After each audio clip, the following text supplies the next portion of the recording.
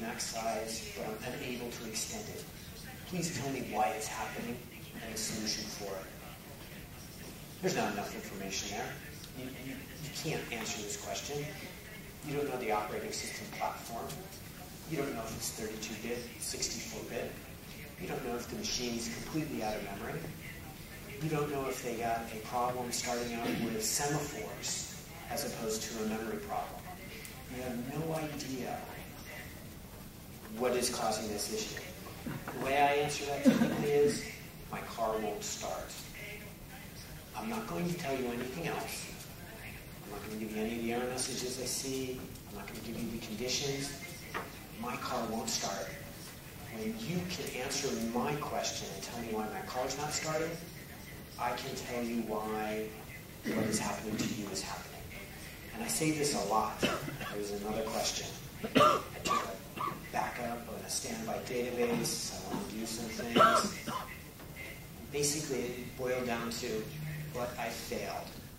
So they told me some stuff, nothing useful. They said, but I failed. So I have to say, but my car won't start. This is a wonderful site. Always start with flattery, right? Because that will get the answer to the question if you start that way. I want to know how to export, import successfully things that have an XML type as a column. I tried unsuccessfully. The log file says export terminated. All the other columns in the table are exported except for the specific XML type column. Please tell me how to accomplish doing this. That falls again into my favorite category of question. My car won't start. Why not? There's no information here telling me how to reproduce it, what the error message that accompanied this was. As export was scrolling along, printing out what it was doing, it printed out an error message, but he chose not to give it to me. So I don't know what was going wrong. So I get this a lot, over and over again. For this presentation, all I did was I searched on AskTom for car won't start in quotes. And I just took the first couple, but there's a lot of them.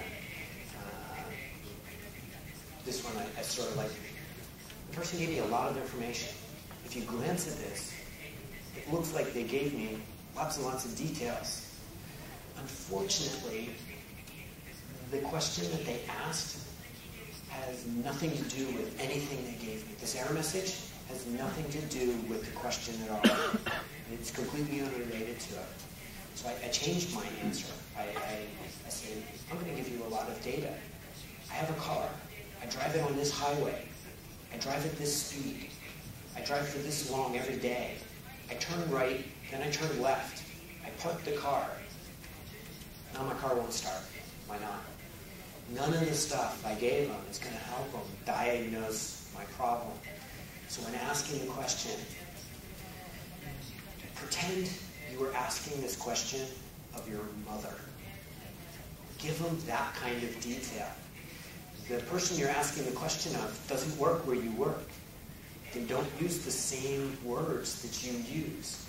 They don't use the same acronyms, abbreviations that you use. And most importantly, they haven't been staring at your problem for 7 hours like you have. So they don't have all that inside knowledge that's in your head. Be very explicit. Think it all the way through. Whittle your example down to the smallest possible case. I've had somebody give me 50,000 lines of pro C code. C code. It says it crashes. It's segmentation faults. It core dumps. It does not run. Why? I have no idea. There's 50,000 lines of C code here. It could be something over here causing it to crash over there.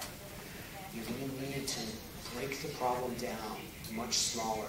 Help us reproduce it so that we can find out what's going wrong.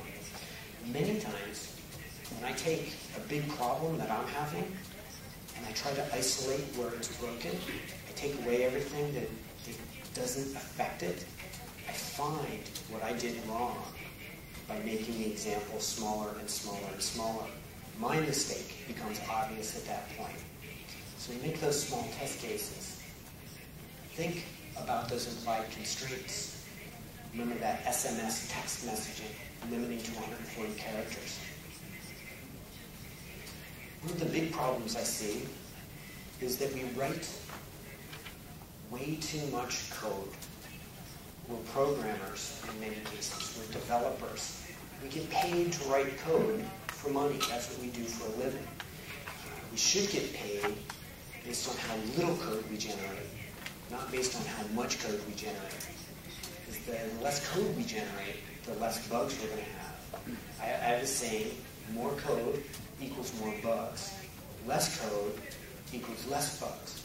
So here was an example. I like this example because it's actually in SQL Server. It's not Oracle.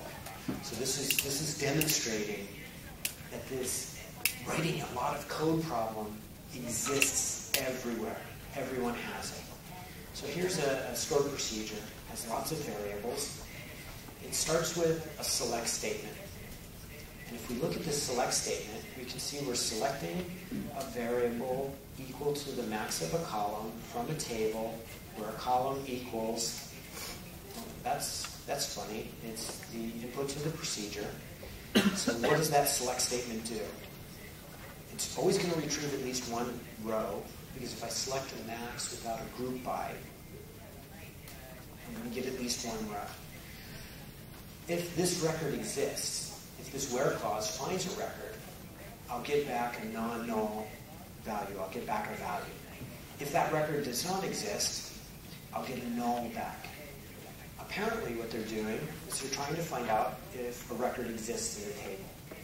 So now we understand that.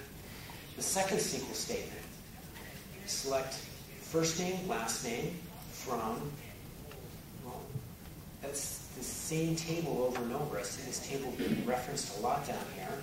So we're going to select from this table where that column equals that variable that we just selected out. So I'm already seeing a way that I could probably take this and collapse this two SQL statements into one SQL statement. Right? Because I want to check if a row exists in one table, and if it does, I'm going to query another table for that record. I'm going to get the first name and last name. Now I'm going to take this same table, and I'm going to query it again with the same where clause. Because in the first query, I got the first name, last name. In the next query, I'm going to get their email address. And further, in the first one, I use this need built-in function is null, to make sure that there's no null values there. Then we come down and we get the email address, and then we do another query. Well, that's interesting. That's the same table again, with the same where clause, just a different column. So now I have 3 queries to get 4 different columns out of this table. But this time, they decided that is null is sort of boring. It would be better if we could write even more code. After we fetch it out, we'll look and see if it's null, and if it is, we'll do something.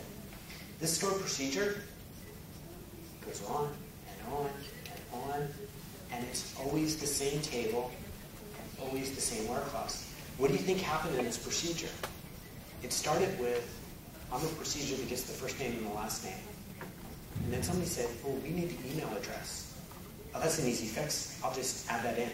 And they added the second query in. Oh, we don't need just the first name and the last name and the email address, but we need the zip code too. Not a problem. I'll just add a 4th query. This is why databases perform poorly, right? In order to get one record, they hit this table over and over and over again. And the developer's reason? It's better this way. You get a lot more control over things, right? And so this is something I see over and over and over again. Look for ways, if you want to tune in here, look for ways to remove code. I could get rid of all of this code. This stored procedure should be one SQL statement, no more and no less. And nobody can convince me otherwise. Right? So look to write less code.